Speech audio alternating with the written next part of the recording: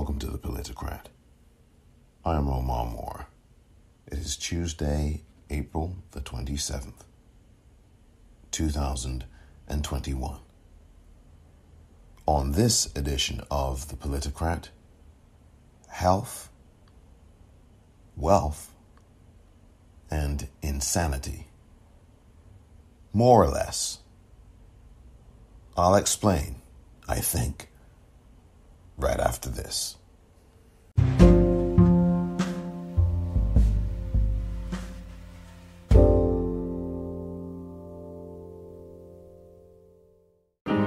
These days there's so much going on. And Elton John is absolutely right. These days there is so much going on. And that was, by the way, Talking Old Soldiers from Elton John, a great album from 1970, I believe, called Tumbleweed Connection. I remember that album. Because I am that old. I just gleefully talk about how, and it's funny because they hate talking about age. If you talk to me in person, I will do everything not to answer that question. But this is not about me, dear listener. I hope you're well. I really do. Tumbleweed Connection is a really good album. That's really my whole point about that. And the reason why I played that little piece there where Elton sings, "These days there's so much going on," he said that, if my math puts me in the right frame of mind, on this episode 50 years ago, 51 years ago. And these days, there's so much going on still. Here we are in 2021.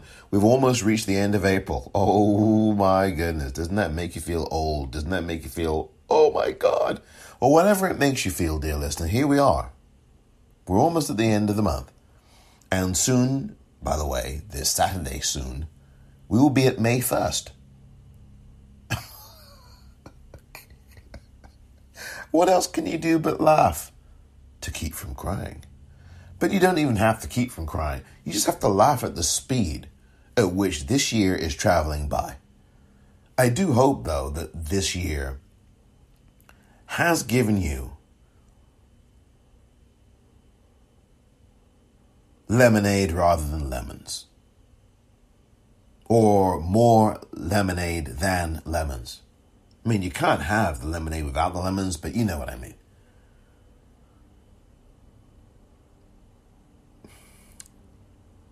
That there is some juice out of this year so far that you can actually drink that is not going to hurt you.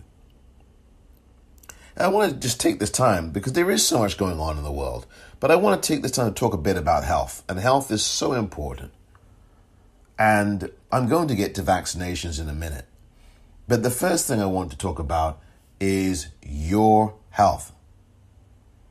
Now, I'm not a doctor. And if you are a doctor out there listening to me right now, first of all, thank you. Second of all, you can probably thank yours truly and any other podcaster who talks about health for doing so, because I really think that every single person who does a podcast on this planet should be doing this, should be talking about health. It doesn't have to be anything in-depth. It doesn't have to be anything grandiloquent and marvelous. It just has to be that we remind each and every one of us listening to check our health, to get yourself checked, whether it's for a annual checkup, whether it's for, I don't really feel right, so I'm going to go to the doctor, whether it's whatever it is. I really, really want you, dear listener, to go to the doctor, go in for a checkup, go in for a physical, go in for a stress test on your heart, go in for whatever it is, go in for a mammogram, go in for a COVID-19 test, go in for a vaccination from COVID-19, go in for getting your cholesterol checked, go in for whatever. But really, please, go in and get your health checked. It's so important. And I really say this because our health is all we have. I mean, we have love, hopefully, and support, hopefully. I hope that people do. It's difficult for a lot of people because there are a few people who don't. There are people in the world, quite a lot of people in the world, who don't have love and support of family members because those family members have cast them out of their homes, have excommunicated them, and gosh, if I could talk. And I can talk, but I'm tripping over my words. But there are families who have excommunicated fellow family members.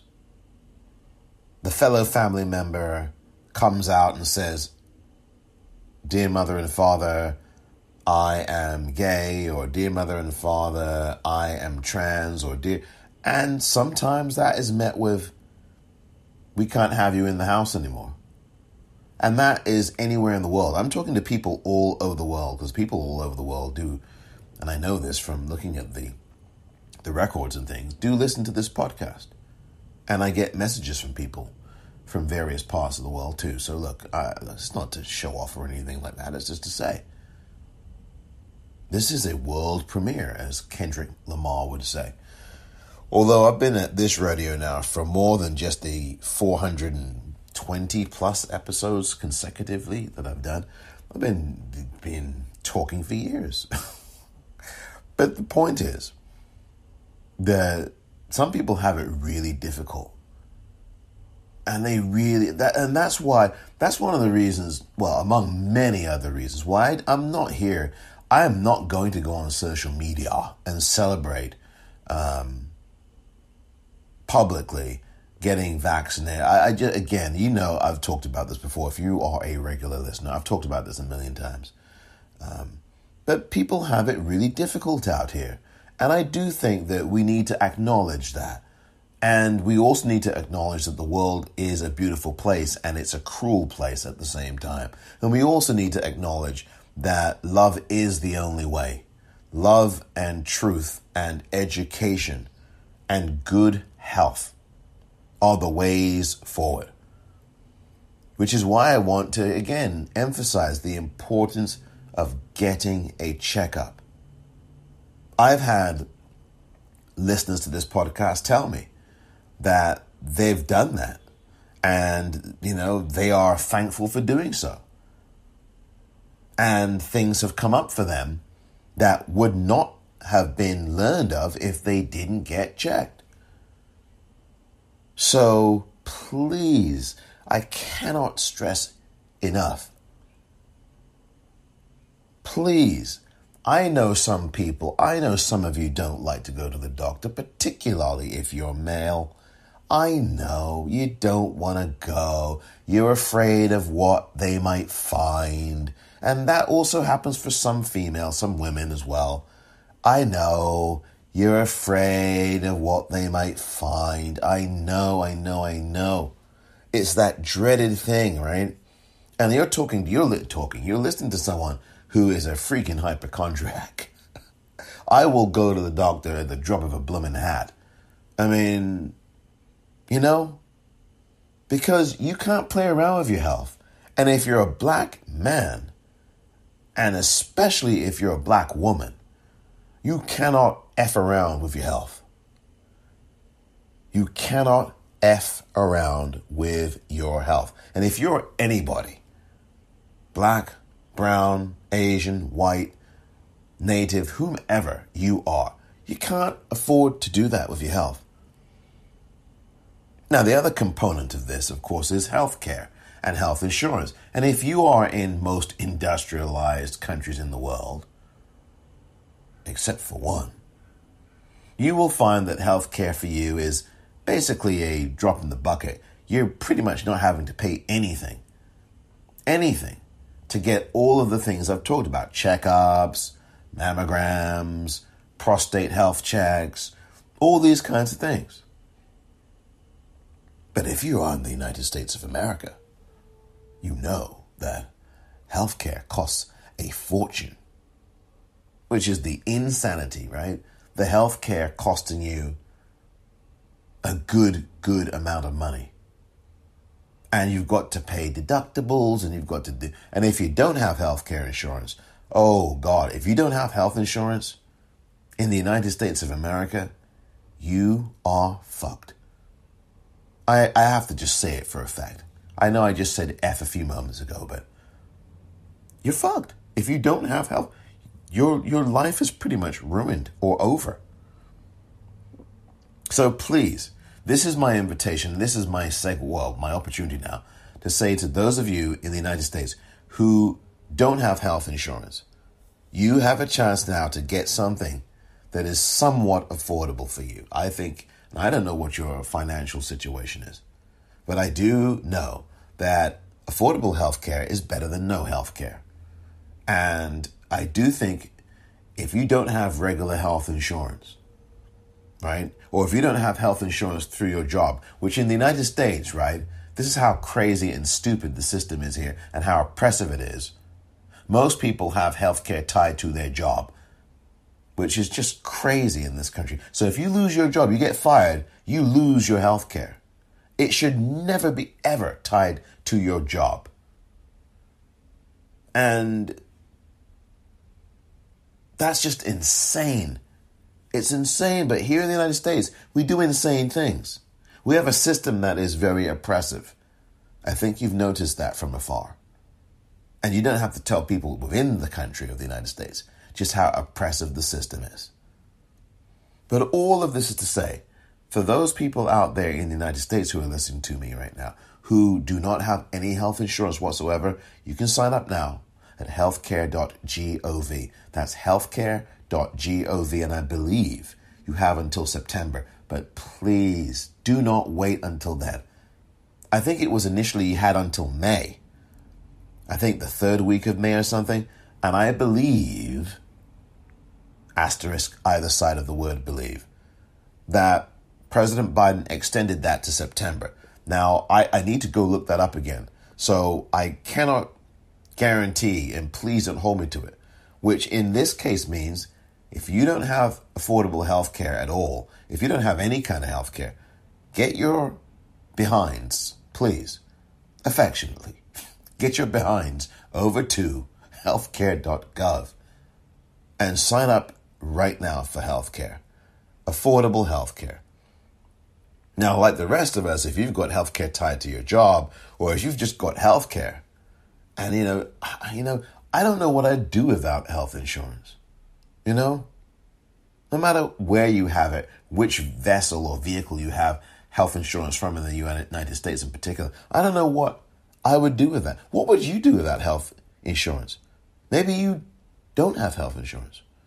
And maybe that's why you're not going to the doctor, because that's what happens in the United States. So many hundreds of thousands of people die pretty much each year, or thousands and thousands of people die each year because they don't have health insurance in this country.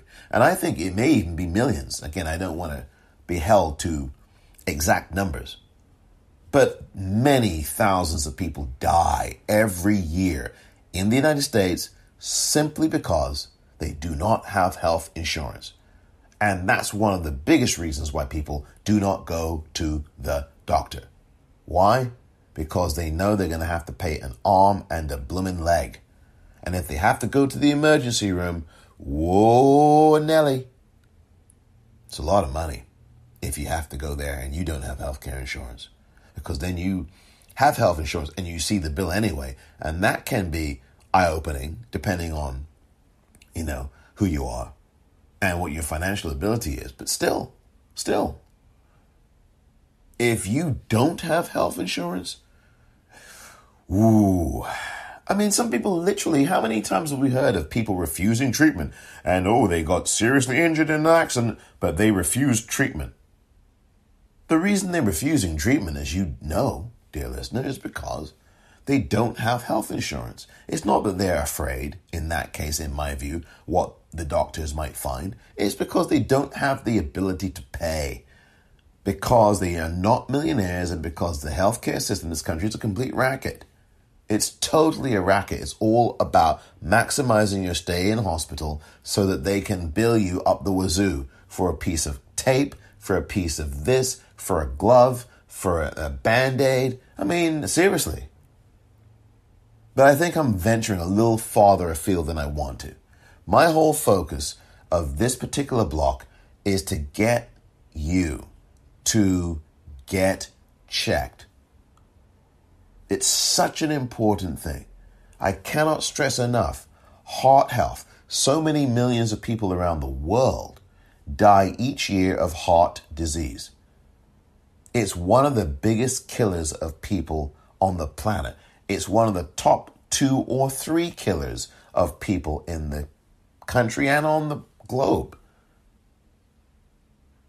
This is not something to play about with, dear listener.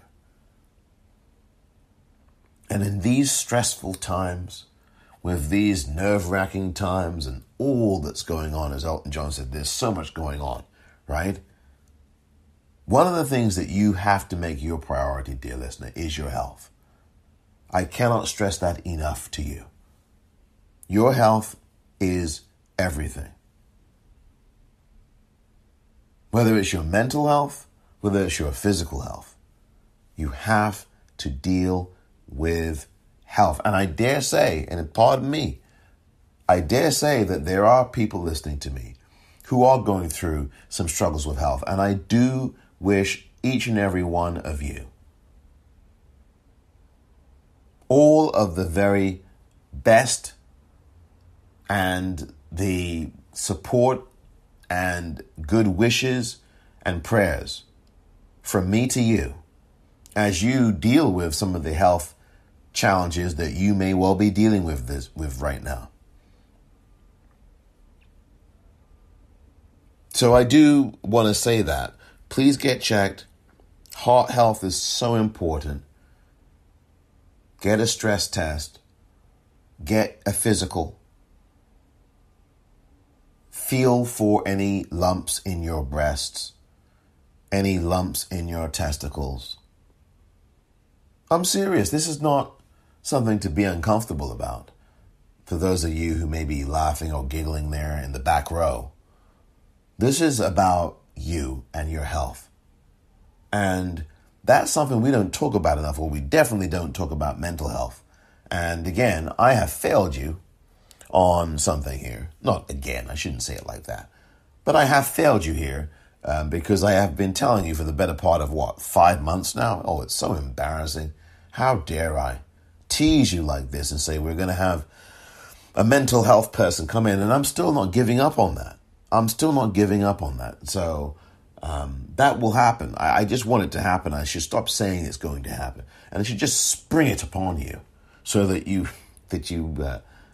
avail yourselves of the guest that will come, hopefully in the year 2021. But it's something that has to be done and will be done. But what has to be done even more so than that is for you to go and get checked, please.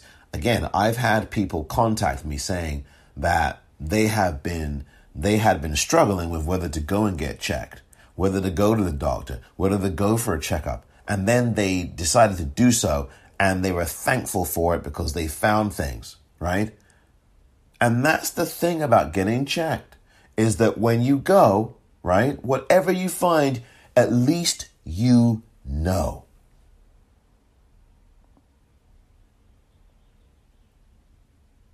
So then you're in a position to make decisions. Then you are empowered. So I want you today, and this is not the last time I'm going to be saying this, I want you to empower yourself and empower your health. And that's how you do it. If you empower your health, you empower yourself. I'm telling you, this is something that means so much to me. I really do care about you listening to this. And I care that you listen to this podcast because I keep telling you, I am greatly appreciative. I really am. And I need to do another giveaway. I know I'm doing a giveaway on the I Am Not Your Negro DVD and Blu-ray, which is coming. That's coming for those subscribers to the newsletter. But I do plan to do a giveaway somewhere down the line in general, to people to say thank you for listening to this podcast. Of course, there is the Politicrat Daily Podcast online store, which I am so thankful that people are patronizing. I hope you are too. And don't forget, you can visit the-politicrat.myshopify.com to do just that. It would be greatly appreciated. People are going to the store and purchasing, and I'm really thankful and grateful that you are. So thank you. But I really want more of you to do so. Those of you out there who haven't yet purchased something, and you know who you are, please do so. Visit the-politicrat.myshopify.com. But I really do want you to empower yourself by empowering your health. And the way you do that is to go and get a checkup today. Go and schedule a doctor's appointment. If you don't have a doctor, you'll have to do a walk-in, I guess, or whatever. In this healthcare system, there's all kinds, in the United States at least, there's all kinds of things. I think in the NHS the same way. But please get to a point where you are checking yourself, getting yourself checked. Know your body. Know how it works. I mean, honestly, I'm not trying to be silly here. I'm not referring to our bodies, ourselves. That's not what I mean. Right? That book, remember that book, Our Bodies, Ourselves? I'm not talking about that. I'm not talking about that kind of thing. I'm talking about getting to know your body, right? How it feels. Where you're healthy, where you may not be as healthy. What kinds of things you are doing in your life that either helps to improve your health or not improve it, make it worse. Be cognizant of your body and health. You have to be at a point, dear listener, whomever you may be, that you are fully knowing or in full knowledge of how your body reacts under certain circumstances, and also what things are going on in your body. So please, your health is so important. As you know, this is something that is so important. You cannot afford to turn your back on your health. Because if you turn your back on your health, you are literally turning your back on your life.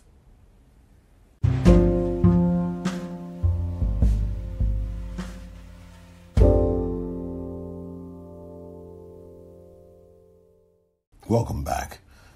Look, there's a few other things. Gosh, there's so much going on. I mean, that's why I played that tune, Talking Old Soldiers, from Elton John's Tumbleweed album at the beginning of that first block, because there really is so much going on. It's really hard to keep up with all the news events and everything else that's on the plate. I'm sure in your lives too, you very busy lives that you lead, and it's very difficult to keep up with everything. But what I aim to do here is to try to get you as much of the news that you may have missed as possible within a reasonable amount of time on a podcast episode. I should start with this. Look, there is this phenomenal, again, to keep with health here for a few more minutes. President Biden here in the United States has achieved this goal of over 200 million vaccination shots.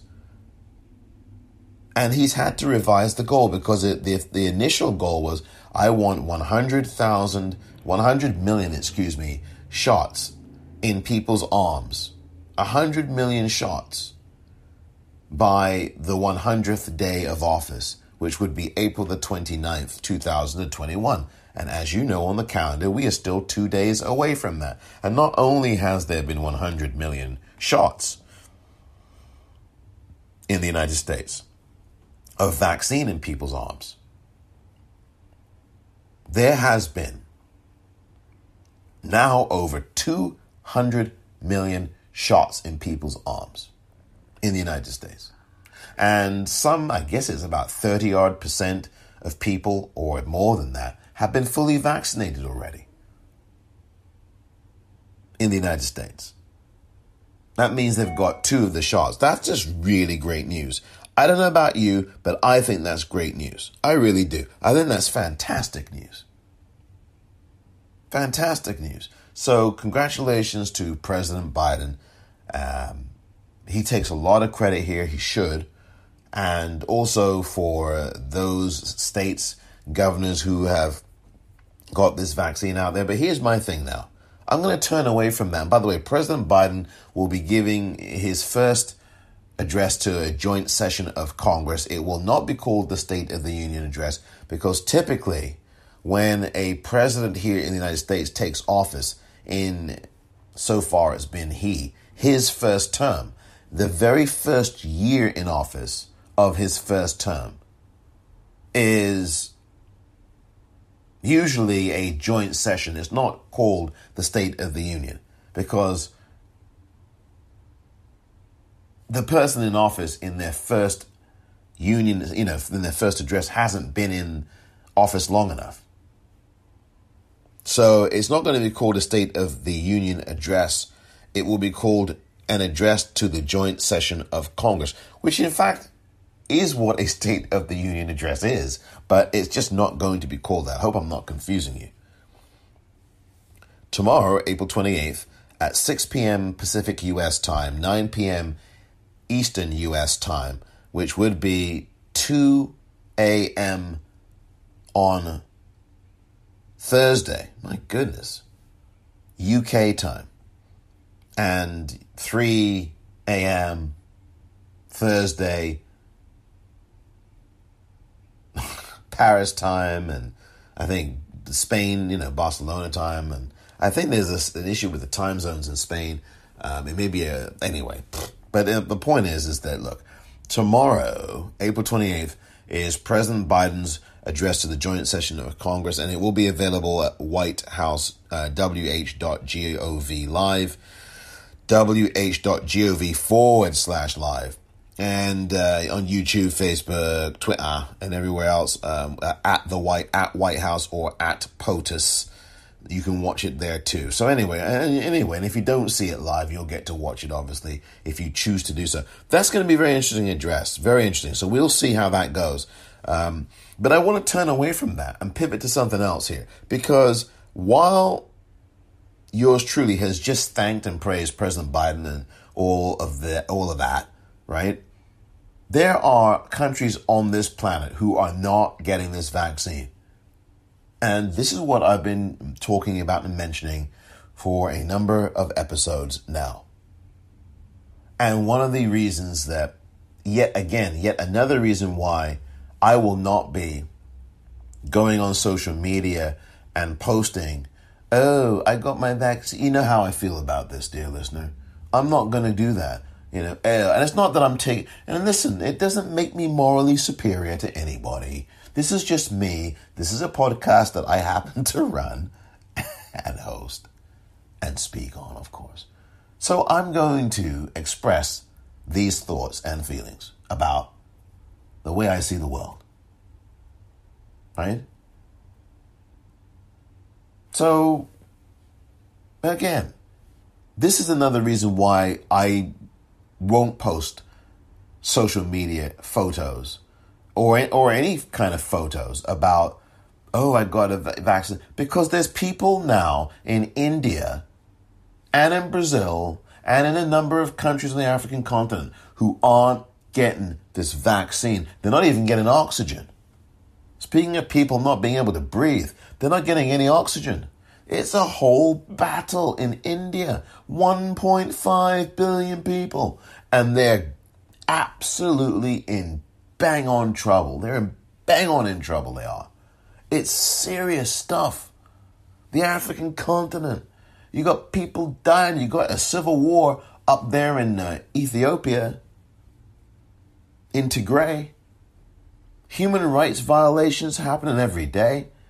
I mean, again, people can celebrate because there's not been a lot to celebrate these last 15 months. I just think that, again, I think in some ways, there's something very American about this, right? Because I don't know that every other country in the world has people in it who are going, I got vaccinated, woohoo. I mean, obviously there's some, but we seem to do that so much, right? We'll do that and get ourselves put into social media lore. And I get it, again, that some people are doing this with an eye toward educating people and all that. But my whole thing is, tell them to get vaccinated, right? I get it. You want to show them so that they can say, oh, if she's getting it, or if he's getting it, or if they're getting it, it must be okay for me. I get it. So that's why some people are doing that. But my whole thing is, get vaccinated, get educated. Get educated, get vaccinated. I was so heartened that one of the things that Twitter has done, and it may be true on other social media, but one of the things that Twitter has done is they had a whole thread of information over the last 2 or 3 months posting about education, what these vaccines do, what the side effects are, can pregnant women get the vaccine, should they, what about kids? It was comprehensive. Oh my gosh, the link to that I have shared on my Twitter account at the Popcorn, REEL. But I will also do this for the newsletter. Oh my God, the newsletter. I will do that. I will put that in there because it's really important.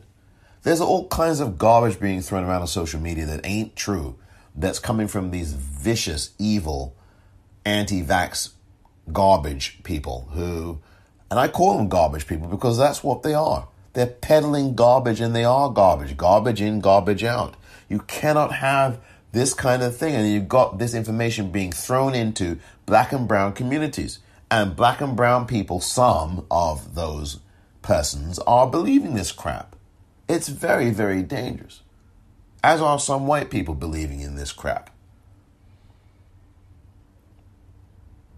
But as I congratulate President Biden and those around him for a really outstanding achievement, and he should take the victory lap about this. He's going to be giving updates, if he hasn't already done so, today about COVID. I'm sure he will talk about it, certainly in the address tomorrow before the joint session of Congress. But as he takes that victory lap, the rest of the world is not so fortunate to be able to take that victory lap with him. Because, as I've been saying to you, poorer countries are suffering, and they are not getting this vaccine. And as I've said before, the United States of America and the United Kingdom are, in my view, stockpiling this vaccine. You've got situations where in Louisiana and in Mississippi and in other states, there's more vaccine there than they know what to do with. And people are literally not going to get vaccinated. There was a New York Times story yesterday about people not going in for their second shot of vaccine. So if you got Moderna or if you got Pfizer, there's about 8 to 10% of the people who are not coming back for the second shot. Say why? Why wouldn't you come back for a second shot? And the article goes into this also for the newsletter. It's just unreal. Now, I don't want to make it seem as if, oh my God, there's an epidemic of people, because of course, as the news is wont to do, it will highlight the relatively small percentage of people who are not doing something versus the vast majority of people who are doing something. Remember maybe a week or so ago, I championed New Mexico, the state of New Mexico, very proudly, even though I'm not from New Mexico. Doesn't matter if I am or not, but very proudly I've been there. It's a lovely state because New Mexico, in the same New York Times, was reported as being the state with the most vaccinated people in the entire country. The most fully vaccinated people, except for New Hampshire, I believe it was. And the most vaccinated people overall from New Mexico. Of the new states, New Mexico, of any state in the country, New Mexico is the one with the most vaccinated people. But then you've got these states who, whether they're in the South or whether they're anywhere else, who they can't give the vaccine away. And meanwhile, you've got these countries all over the world who have been made poor by colonialism. Let's not forget that, because there's a lot of these articles are out here going, oh, well, these poor nations, oh, they're so poor. Like they just were born poor. No, they weren't. They were colonized by the British, and they were invaded and colonized by Americans. Come on. Come on now. Let's put all of this on the table and be honest with ourselves. It's like that term vaccine hesitancy, which is such a poor term. Let's get real. There's reasons why people don't want to take the vaccine, and there's reasons why people are wondering, but it's got nothing to do with, ooh, they're hesitant, they're shy, ooh, they're shy. No, there's real reasons, right? And there's historic and governmental reasons, and oppressiveness, and violence against black bodies and brown bodies and native bodies. And so people are going to look around and go, well, you guys have done experiments on us for well over 100+ years now, and we're not so sure that we want to participate because this could be another one of them. That's not vaccine hesitancy. That's historical awareness. So let's just get that right, shall we?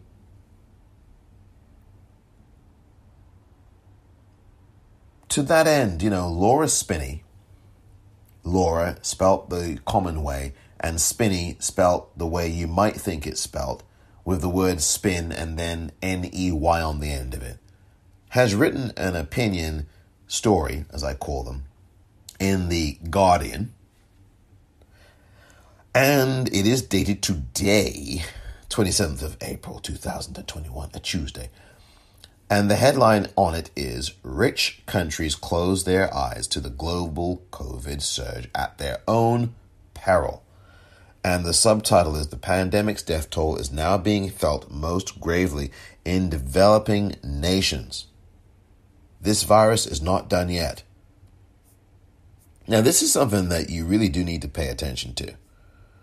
And I should add that Laura Spinney is a science journalist. Let me say that again. Laura Spinney is a science journalist and author. Her most recent book is Pale Rider, The Spanish Flu of 1918 and How It Changed the World. And it's interesting, by the way, because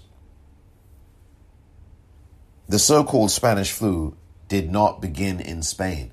It really should be called the Kansas flu, because that's where it began, in Kansas, Missouri.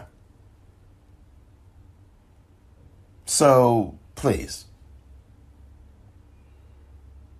Or I should say in Kansas, the state. Pardon me. It's not necessarily Kansas City, Missouri, but it began in Kansas, in the state of Kansas. That's where this flu pandemic in 1918 began, in Kansas. So why it's called Spanish flu, and there's a whole reason behind that and the war and all that, but that is not a good enough reason. It didn't begin there, right? It began in Kansas. And last time I checked my history and my knowledge and my memory, no one was beating up people from Kansas and saying, it's all your fault. They weren't doing that back in 1918 and 1919. And they weren't killing people from Kansas. They didn't come up to them and ask them, well, where are you from? And the person said Kansas, and then they were beaten up or killed. That was not how it went down in 1918 and 1919. And I don't have to have been alive 102 or 103 years ago to know that. So Laura Spinney did this story, this opinion story. And this is really horrifying. Sorry, but this is stuff you need to know. Because, the media in the United States, forget it. They are hardly covering this at all. Surprise, surprise. If this happened in New York City, as it did, you would have wall-to-wall coverage. You'd have that despicable governor, Andrew Cuomo, from New York State, all over your TVs, here in the United States. Isn't it amazing, or not amazing, how now you can't, this guy is such a piece of garbage.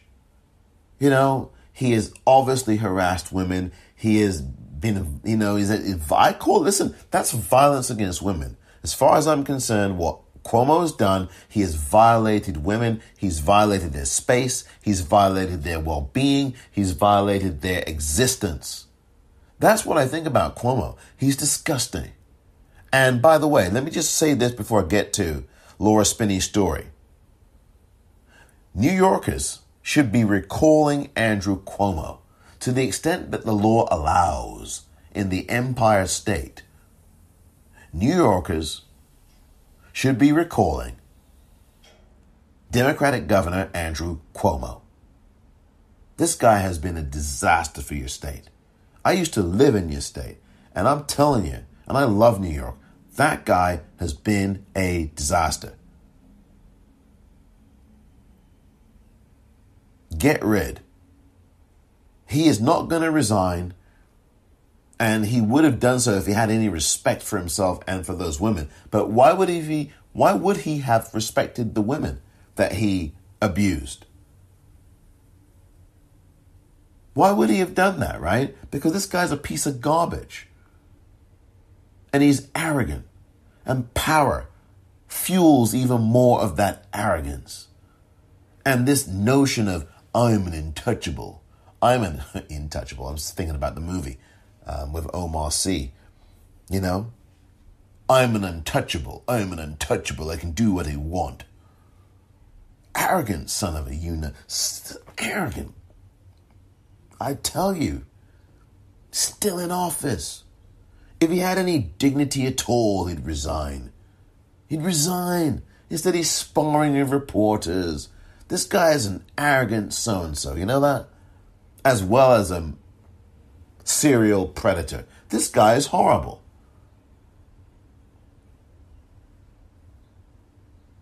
And it seems to me that there's less outrage at Governor Cuomo than there is against Harvey Weinstein. I don't think it should be based on, well, Harvey Weinstein did all of these other things. I don't think that should be the basis of why the outrage is different. I think we should all have the same kind of outrage at Governor Cuomo. Governor Cuomo affects the lives of millions of people in a state. Harvey Weinstein really doesn't. He affects a few hundred careers in a small ecosystem that is a bubble called Hollywood, right? He affects that small ecosystem of a small group of people in a segment of the economic ladder, right? So as to be top 1 to 10 to top 10%. Whereas Governor Andrew Cuomo affects the lives of millions of people, and all over the economic spectrum, many of or most of them being poor people. And this guy has such contempt for the poor. He has such contempt for black folks. He has such contempt for brown folks. He has such contempt for women. Isn't that obvious? I've been telling you that for the last 5 minutes. He's got to go. And Californians should not be wasting their time recalling Gavin Newsom. That is a recall that is a waste of taxpayer money. And as many issues as I've had, or a few, with Governor Newsom, he is still doing a relatively good job in this state. I mean, you've heard me complain about some of the things that he's done with this pandemic and some other things, but I'm telling you, he's still doing a better job. Even with those things said, he is still doing a better job as governor than A, his predecessor, and B, than Cuomo. And Cuomo's the one, and I don't know what New York law says about this and what has to happen, but Cuomo is the one who should be getting recalled or facing a recall election, not Gavin Newsom. I think it's quite comical that Gavin Newsom is facing this recall election. It's a total waste of taxpayer money. It really is. You got 4 or 5 Republicans running against him. This is not 2003, as I've said before. Gray Davis was not the most popular governor in this country, in this state. The Democratic Gray Davis. He was not the Democratic governor, Gray Davis. Can't even talk again. He was not the most popular governor, and fairly inept at times. And that led to his recall. Over 100 people ran against him in the recall race, including Arnold Schwarzenegger. And when you have over 100 people running against you, the chances of you winning that recall are pretty darn slim, because they're going to all take from your percentage. They're going to affect that. The less people you have running against you, the better chances you have of success. And then when you got Arnold Schwarzenegger in there, which is who ended up winning the recall 18 years ago, 2003. And he didn't do this great job as governor. I mean, he was at the nurses' throats all the time. He was not a friend to the health industry, at least not the workers in it. Maybe the billionaires he was, but not to the workers. And the nurses' unions did not like him, and he didn't like them. He showed his contempt to them. He basically said, "Hasta la vista, baby," to all of them. And plus, he was the gropinator. Like Cuomo, the gropinator. They called him the governator, but women and persons like myself who really have no tolerance at all for this kind of toxic masculinity or any kind, all called him gropinator. And I know it's kind of, you're making fun, but I wasn't making fun. I meant that as, this guy is disgusting. And so, now Arnold Schwarzenegger now is being fondly looked at. See, this lens by which these abusers suddenly get looked at differently now. And I'm guilty of it. I've been retweeting some of the better things that Arnold has said over the last couple of years. But that doesn't take away the fact that he would grope women, and that many women have come forward and talked about it or said it. And Lord knows Maria Shriver could write a book or two. In fact, she has. But come on. I mean, I know I digress here, but Laura Spinney's story, as I get back to that, Laura Spinney's story is one you should read. Rich countries close their eyes to the global COVID surge at their own peril. Is there one pandemic or two?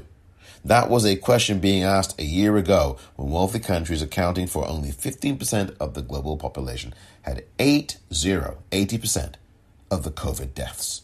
Could it be that the rich world was more vulnerable somehow because its populations were older or more individualistic, or had forgotten to be scared of infectious disease? I'm going to skip forward here. Last week saw more than 5.8 million new cases of COVID globally, the highest number yet. More than 3 million people have now died from COVID, according to the World Health Organization, WHO, which also reports that infections and hospitalizations in those aged 25 to 59 are increasing at an alarming rate. Quote, "It took 9 months to reach 1 million deaths, 4 months to reach 2 million, and 3 months to reach 3 million. WHO Director General Tedros Ghebreyesus said last week. I mean, this is something that, did you know that? Did you know that it's taken only 3 months to reach another 1 million people? Did you know that? And because if you're in the United States, you would not have known that. I'm sure you wouldn't have, without reading an article like this or without staying on top of this. And in the UK, you probably wouldn't have heard this either. You may have done. I didn't know this until I just read this. It's taken only 3 months to reach another 1 million people dead.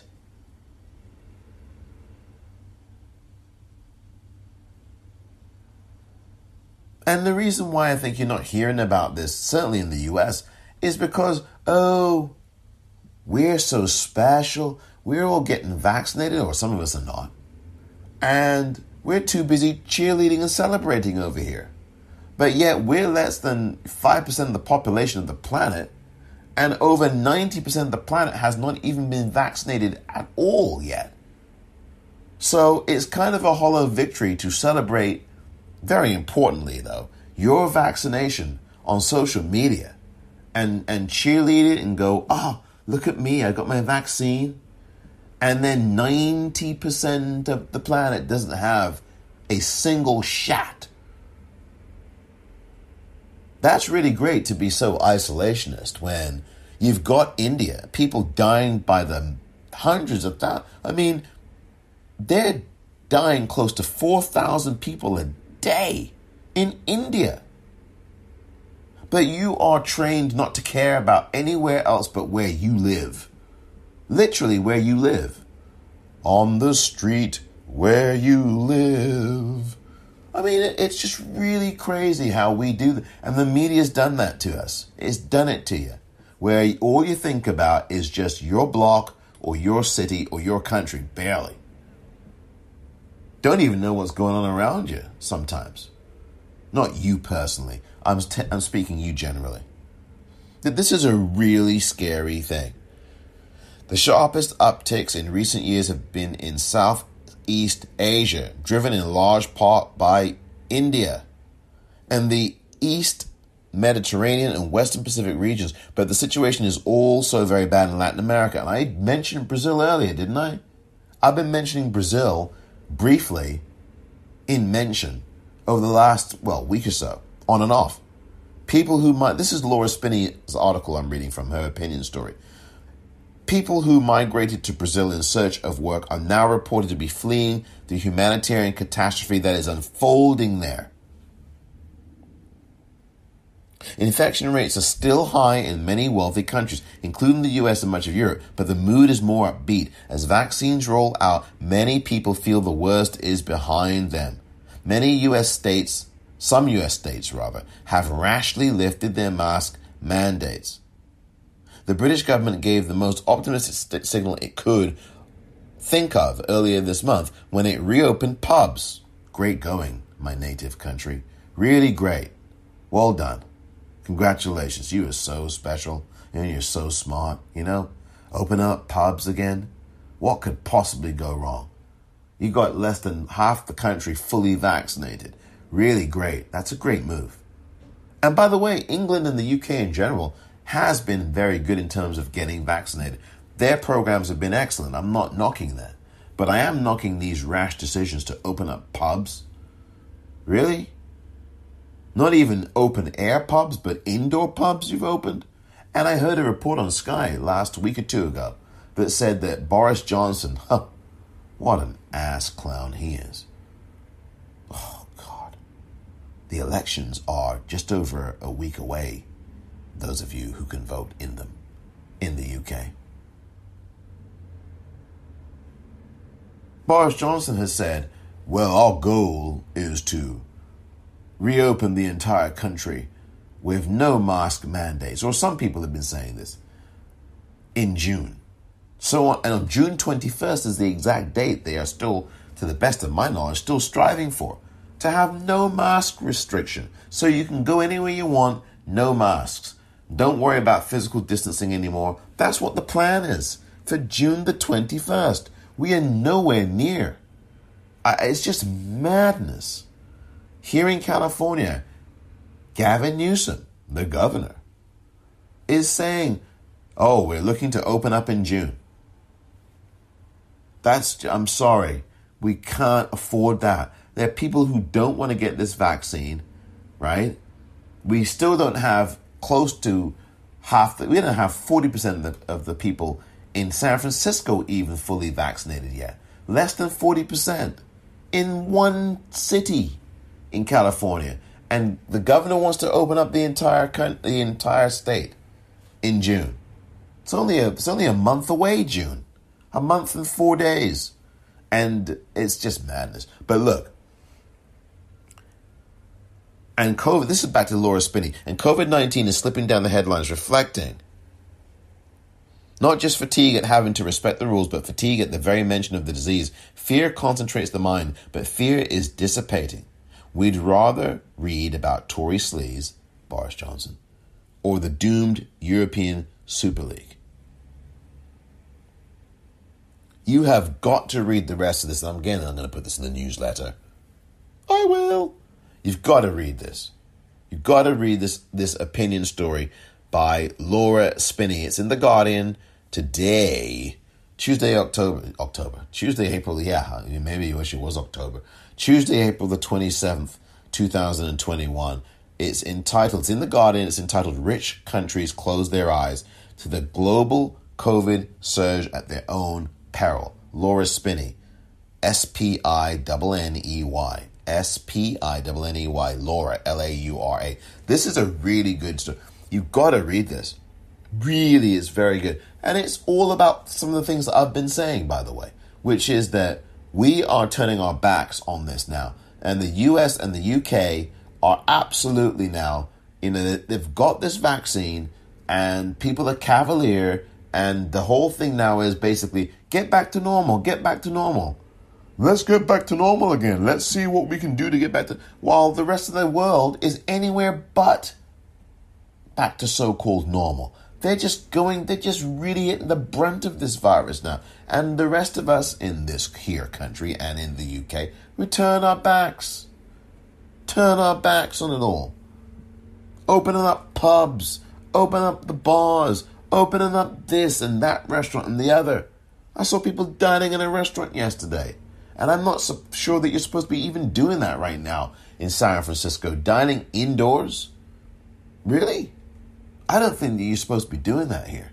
I should be I should ask the Department of Health here in San Francisco whether you should, because I don't think you're supposed, but I was walking, I peeked in, I saw people in there eating. That is not a good look. And I don't care that people have been vaccinated. You can't be indoors in a restaurant eating. Really, you shouldn't be outside eating either, listen. But, can't completely choke the world. You can't completely deprive the American world of its food outdoors now. By the way, very important article. You've got to read that. Also, this article that I want you to look at is called Big Shortfall in COVAX COVID Vaccine Sharing Scheme. That is something I've been talking about too. I've been mentioning COVAX on and off here. And a few months ago, I had Professor Beata Kampman on, and she mentioned COVAX as well. And she talked about the job that COVAX was doing. And I said, yeah, COVAX has been doing some good things, and I'm aware of them. But what's happening now since that, that was 2 months ago, I think I had Professor Kampman on. But since that time, we're now learning, as of now in April, late April now, that there have been some shortfalls in this sharing scheme. Surprise, surprise. And that it ain't going to the poor countries that need to have this vaccine. And that's got to stop. We've got to get more of the so-called poorer countries. I will not call them developing. They were well developed before the US and the UK destroyed them, thank you very much, and plundered them, thank you very much, and colonized them, thank you very much, no thank you. So, look, that article needs to be read as well, and it's so important, also from The Guardian. By the way, there's also a website from the Ad Council that is urging them to get the answers, get educated about your health, get vaccineanswers.org. Really, these are really important. Also, visit the CDC's website as well.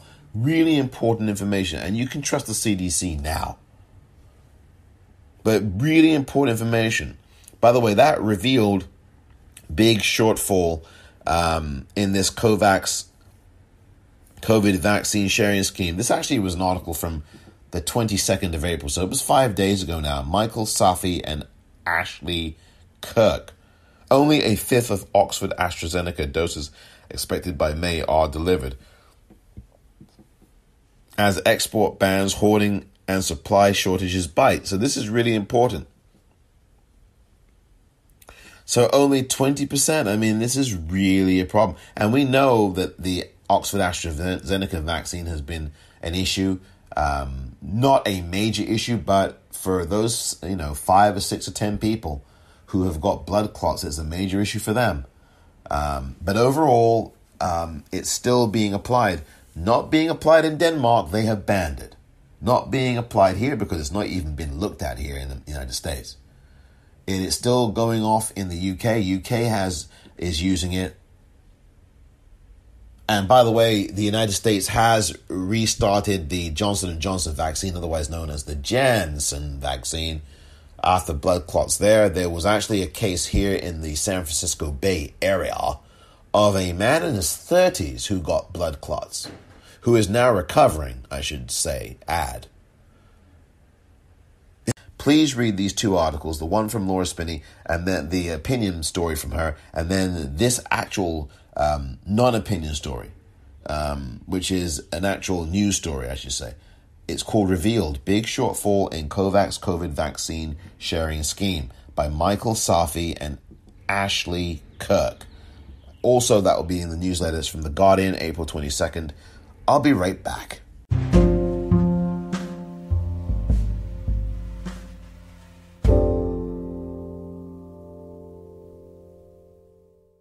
Welcome back. So here's some significant news that you may not have learned. Yesterday, the Inquiry Commission at inquirycommission.org put out a report, a 188-page report. It may have been, in fact, further back than yesterday. In fact, it was. This is a report dated March 2021. So obviously it was further back, and it was done by the National Conference of Black Lawyers, the International Association of Democratic Lawyers, and the National Lawyers Guild. So this is an international report, and the commissioners are from all over the world, from Barbados, India, South Africa, France, Costa Rica, the UK, Pakistan, South Africa, Japan, Antigua and Barbuda, Jamaica, and Nigeria. And so all of them put out this report. They authored this report, this 188-page report, which I urge you to read or go through. And it's called The Report of the International Commission of Inquiry on Systemic Racist Police Violence Against People of African Descent in the United States. This you must read. Oh my God, and it is dated March 2021. So you really should read this. I'm going to put this in the newsletter too. I promise that. This is the promise that I will deliver on, actually. This inquiry was really good. This is a 188-page report, and they concluded that these were crimes against humanity. And I've said this before, myself, dear listener, that these crimes, these murders of us, are crimes against humanity. They really are. These are human rights violations, obviously, but they are crimes against humanity. And quite frankly, these cops should be brought, and these police departments should be brought before the World Court, before The Hague. I'm telling you, in the Netherlands, put them in The Hague. I'm dead serious. Because this shooting of murder of Andrew Brown Jr., oh my God.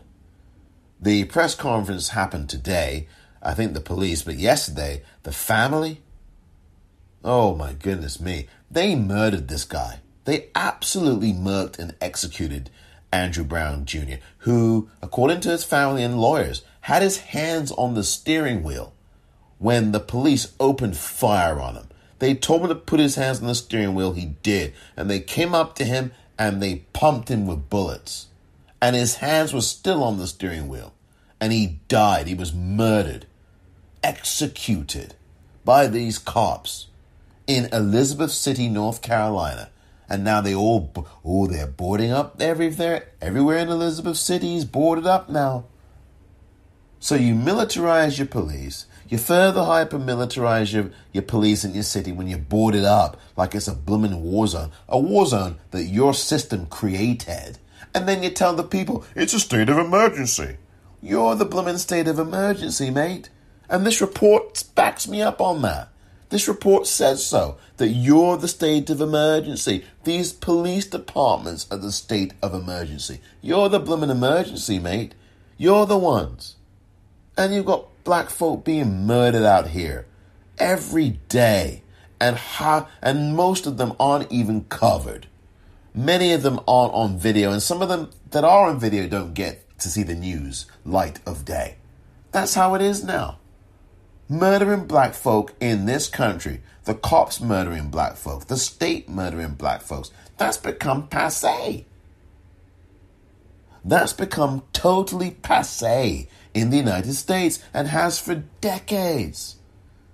I mean, honestly, with the exception of the world protesting and demonstrating around the execution of George Floyd, this whole evil of murdering black people has become passé. It's, past the Grey Poupon, another black person murdered by the cops. I mean, this Andrew Brown Jr. situation, that was an execution. We barely had a week ago today. A week ago. Was it a week ago today? Was it Tuesday? Or was it last Wednesday? I forget. It was last Tuesday. A week ago today that Derek Chauvin was found guilty on all charges.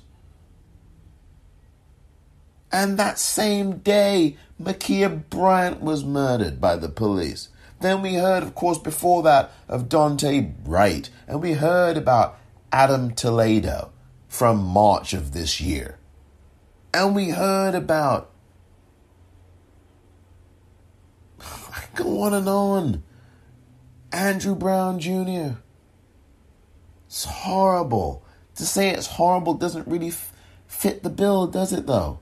And this report from the Inquiry Commission of these groups concluded that these were human rights violations, but crimes against humanity. It's a really detailed report about excessive force, lethal violence, mental health crises, systemic violence. I mean, it's just incredibly detailed.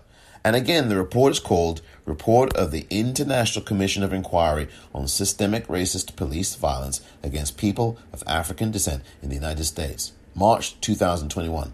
It's a really good report. It really is. And one of the people on that report I know of, Professor Sir Hilary Beckles of Barbados.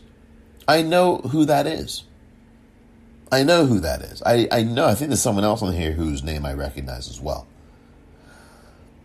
This is just, you got to read this. And it's not getting covered. It's not getting any coverage in the corporate news media. They're not covering. Did you know about this? If you're a CNN watcher, if you are an NBC or MSNBC watcher, an ABC watcher, or if you watch Fox, well, Fox, forget it. Fox is a disaster. It's not even news. Did you know about this? If you watch those channels, was it covered? I bet you it wasn't. Did Don Lemon cover it? No. Did Chris Cuomo cover it? No.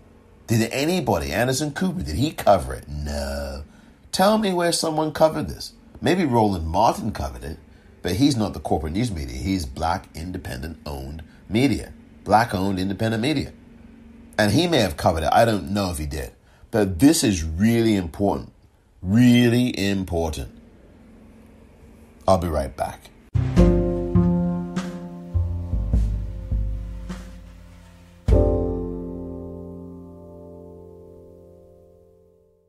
Oh my goodness. Here we go again. Here we go again. In this break that I just took, this interlude, very short, I just come across another story of a black man killed. No, actually, he is in intensive care. Excuse me. Isaiah Brown, 32 years of age, was in intensive care with 10 bullet wounds following the shooting outside a home in Spotsylvania County early on Wednesday, WRC-TV reported. This is dated Saturday, April 24th, what I'm reading from. It appeared in the Associated Press, but it's reproduced here in The Guardian, theguardian.com. Virginia deputy who shot black man appears to, this is the headline, Virginia deputy who shot black man appears to mistake phone for gun. Body camera footage and 911 audio released after sheriff's deputy reportedly repeatedly shoots Isaiah Brown.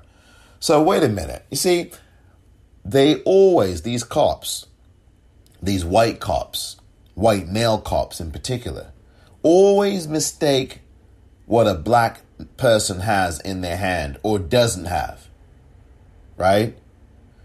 So is it that they need eye tests, Or is it that these people are racist and a system backs them? And a system protects them? And a system says, it's okay, you can shoot, we won't even ask the questions later. After all, like that deputy said in Cobb County in Georgia 5 years ago. Remember, we only kill black people. That's what he said to a white woman who had been pulled over in the dead of night in Cobb County, Georgia. Who was scared. She was afraid.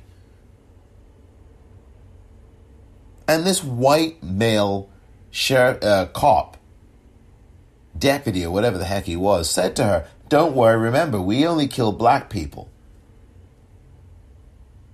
Yeah, well, there you go. He admits to what is obvious to all of us, is that it's only black people and brown people getting killed out here by these cops. Oh, you mistook his cordless house phone? Listen to this. I'm going to read this to you for just a few moments of this. Body camera footage and 911 audio released late on Friday appeared to show, this is this past Friday, that a Virginia deputy mistook a cordless house phone held by a black man for a gun before shooting him repeatedly.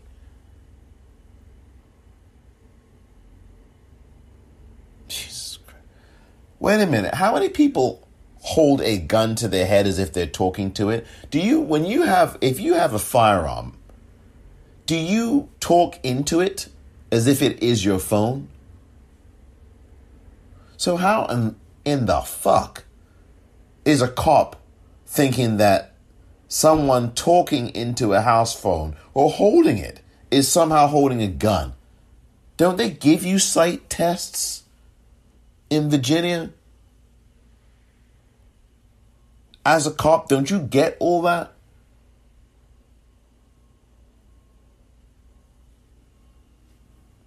It is evident, quote, that the tragic shooting of Isaiah Brown was completely avoidable. No shit. Brown's attorney David Haynes said, no shit. Of course it's completely avoidable. These cops are completely avoidable. And they really should be avoiding being in uniform. And they should avoid being in the police forces. And the system's got to get rid of them. But the system ain't going to do that. They reward them with new jobs. 2 towns over. 2 precincts over. The body camera video shows the deputy yelling at Brown to show his hands. The deputy then yells, quote, drop the gun, end quote, multiple times and appears to say over his radio, quote, he's got a gun to his head.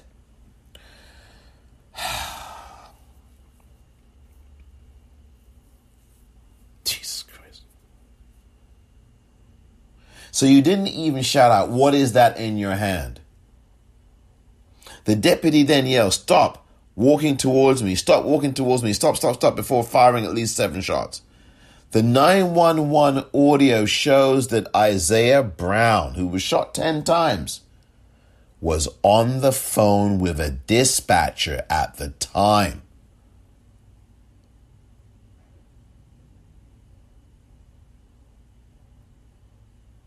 The dispatcher is heard telling Brown to, quote, hold your hands up as the sirens draw near. I mean, look, the AP is a good source, but I really hate the way they write their stories because they do twist them, like all media seem to, in the favor of these cops. And you have to really parse out the language. And at this moment, I don't have the time to do that. I would love to do it at subsequent time. But this is just, again, this is insanity. And that's what that report I referred you to earlier, the Inquiry Commission report, is talking about. This systemic behavior that is crime against humanity. It's a crime against humanity. It's just really evil. Andrew Brown, autopsy shows he was shot 5 times. Andrew Brown Jr. 5 times. independent pathologist hired by Brown's family examined his body and noted one wound to the head. I started to watch that video and I stopped. It takes place at night. He's in his car, is Andrew Brown Jr. He's got his hands on the steering wheel. And from what I know, they blew him away, according to his parents and his family. I'm telling you, it's an execution. Bakari Sellers, by the way, who I've spoken to on this podcast, spoke to him almost a year ago now.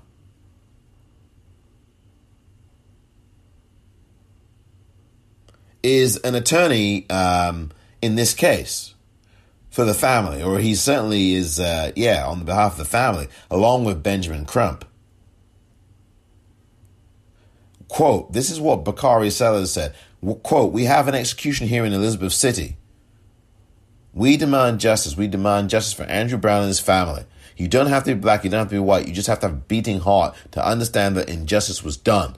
Another lawyer, Chantel Sherry Lassiter, said, quote, this is painful for his family and this community. This was an execution, an assassination of this unarmed black man. And by the way, the lawyers have said that they've only shown a clip, a snippet of this from the body camera. They've not shown everything. The snippet that they were shown, the family, the attorney said yesterday at their press conference, and there was one today, I think, held by the police.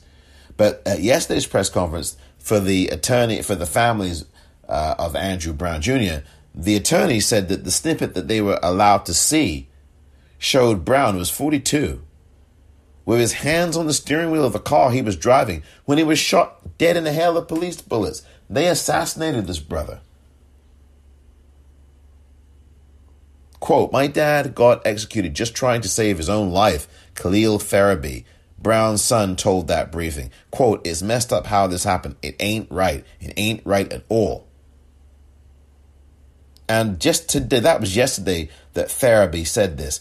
And Farabi is the son of Andrew Brown Jr. And today, Khalil Farabi said, quote, yesterday I said he was executed. This autopsy report shows me that was correct. It's obvious he was trying to get away. It's obvious. And they're going to shoot him in the back of the head? End quote.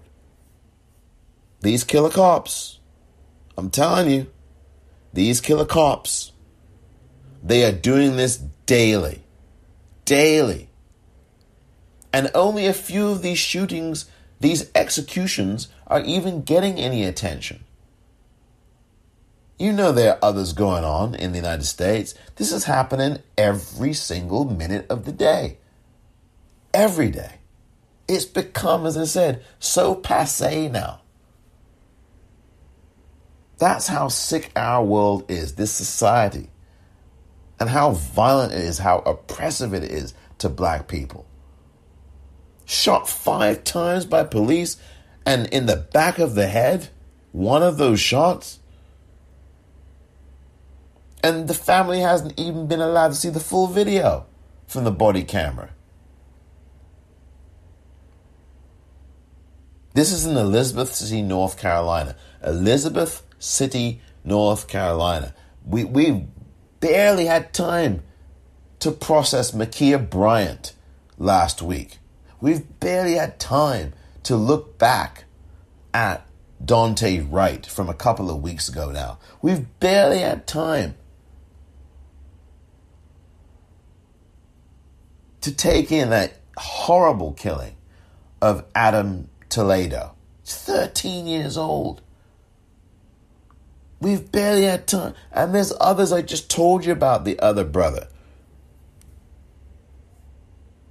Isaiah from Virginia, holding a cell phone. I mean, again, it doesn't matter whether someone black has something in their hands or whether they don't, whether it's some weapon or whether it's a phone, whether it's a wallet in Amadou Diallo's case where he got shot 41 times, whether it's nothing.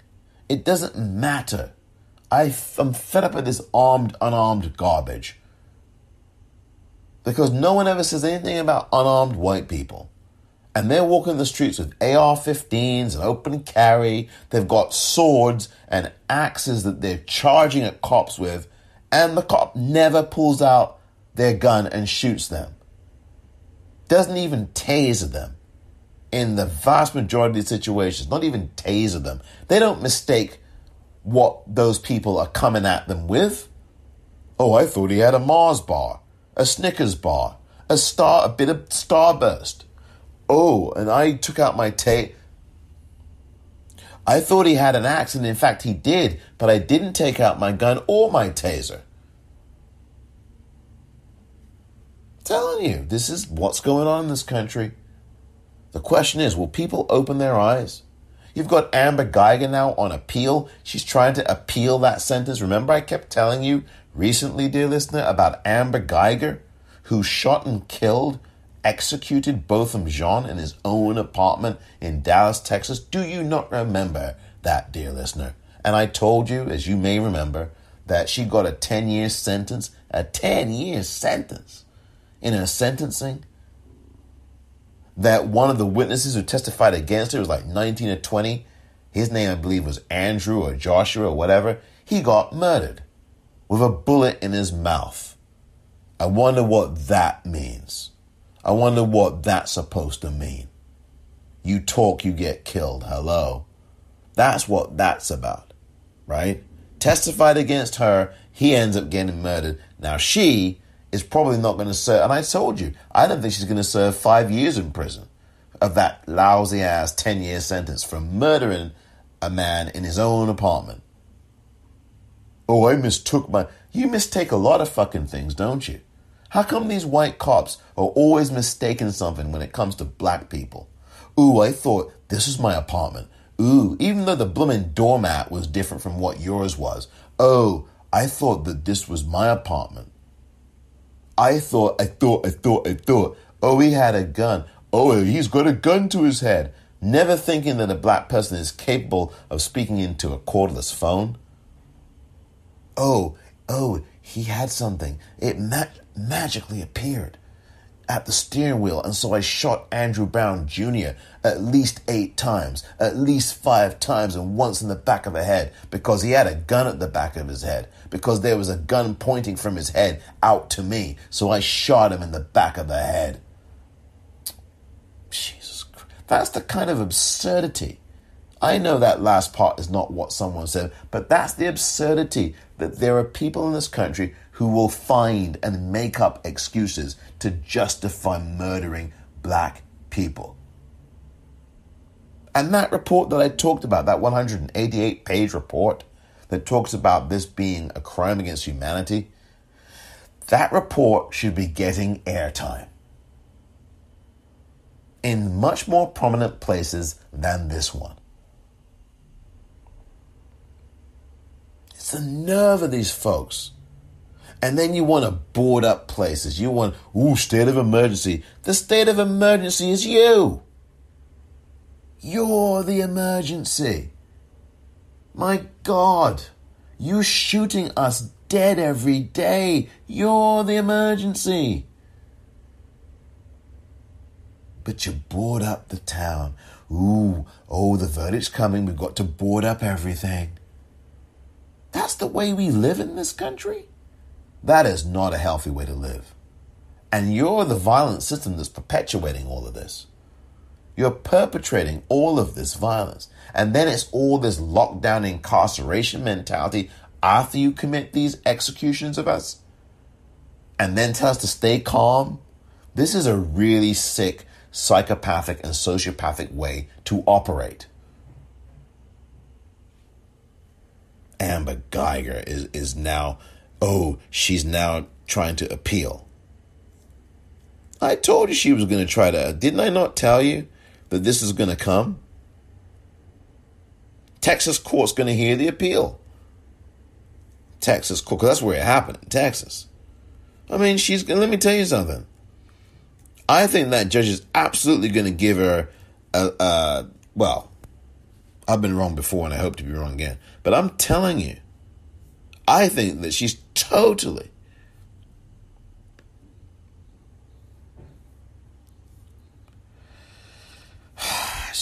going to get nothing. I mean, really, I come on now.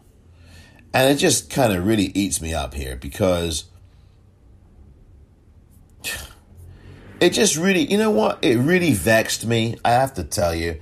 And look, I'm not a member of the Botham Jean family. It just vexed me to see the brother of Botham Jean hugging the murderer who took his brother's life. You know, I get it. Some people are God-fearing Christians and they're forgiving.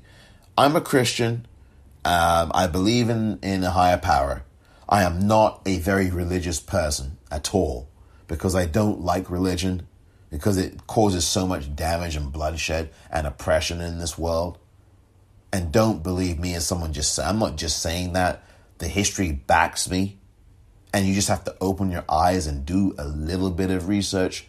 No, not Wikipedia, but just do basic reading that will tell you in 2 seconds about the bloody history that religion has and what it's done to billions of people.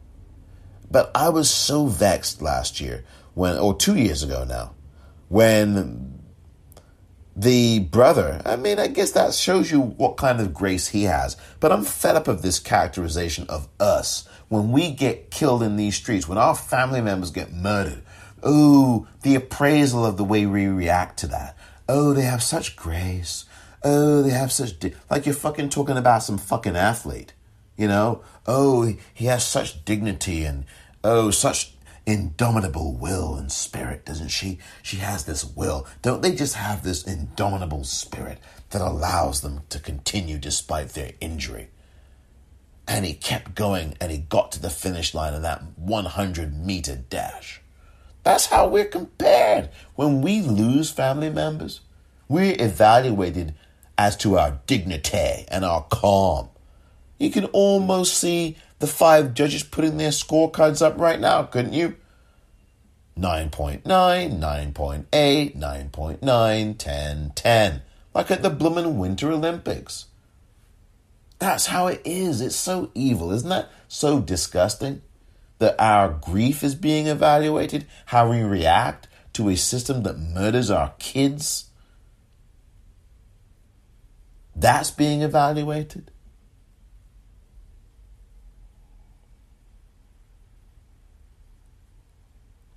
I mean, I'm evaluating it too when I say that I really didn't like that. And I just don't like it that we as black folk, some of us do this. We can be, some of us, a very forgiving people. You know, we hug the murderers of our kids. Listen, no, not me. Someone takes a family member from me, I'm not hugging them. Shit. To borrow a line from Mr. Whitlock, I think he could do it a whole lot better than I. Shit. Nah, I'm not hugging Jack. You know, I'm not doing any of that foolishness. Sorry, but I'm not going there. She's going to be out in I'm telling you, will he be hugging her then? I'm sorry to be attacking him like this because it's not appropriate. Is he going to be hugging her when she gets out of prison, say next year, say this year, for good behavior, and she wins her appeal, if she wins her appeal? Is he going to be hugging her then? Is he going to be waiting for her outside the jail?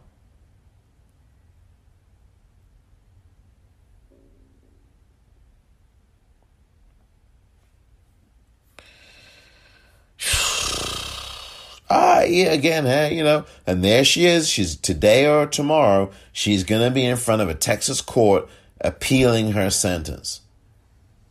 I'm telling you. And do you think that the Texas court is going to say no to a white woman?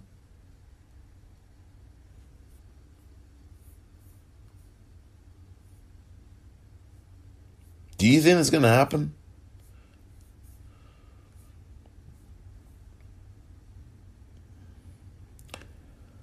I'm just going to read a snippet of this. Here's the story, right?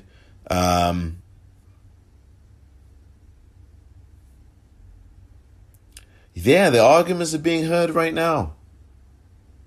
Panel of judges. 10 years in prison for murder, right?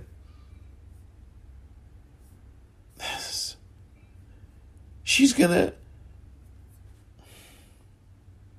It was reasonable. The appeal that she's making is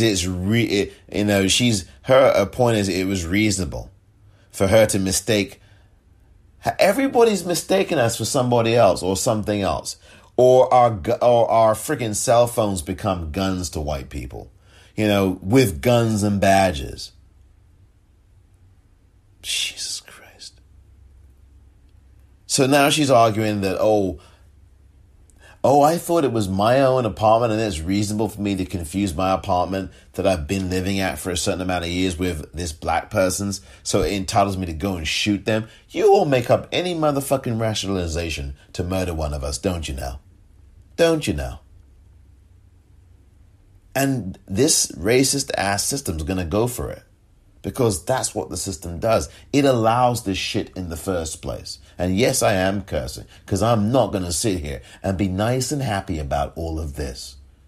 When I've got Andrew Brown Jr. shot 5 times, including in the back of the head, when he has his hands on the steering wheel. Give me a break. Guy in Virginia last week. Shot 10 times. He's in ICU. It's a miracle he's not dead. I hope he pulls through. He had a cordless phone in his hand. Oh, God, please. And Jacob Blake Jr. shot 8 times in the back at close range, paralyzed for the rest of his life. And that cop who did that, he's back on the force, back on duty. Like nothing happened. No, I'm sorry. I'm not going to be here, sitting here giving you sanguine sounds when people are being killed. My people are being killed. And I would feel the same way if this was happening to anybody else. Brown people, native, white, anybody. But it's only happening really to brown people and black people. In abundance. This is just so evil, man. It's just so evil. And we can't turn and pretend that this ain't happening. It's like what Trayvon Free said the other day at the Oscars, which is why I played that clip in yesterday's episode. Do not be indifferent to our pain. Because there's something wrong with you if you are. And people who are, said James Baldwin, really are the kinds of people who generate, for me, my greatest outrage. If you are indifferent, you're the problem. I mean, even the people who have absolute contempt for us make that clear enough, as horrifying and as evil as that is. That's hardly indifferent. They're just announcing to you that they don't give a fuck. But as it regards this situation or any other, indifference, well, that's arguably a bigger killer.